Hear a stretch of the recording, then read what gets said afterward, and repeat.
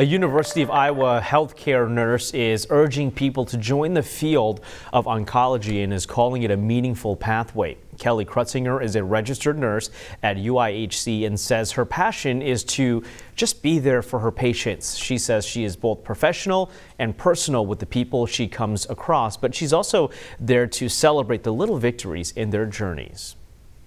I feel like I can do more than just clinical things. Like there's an emotional connection, you get to know families, you get to be their sounding board.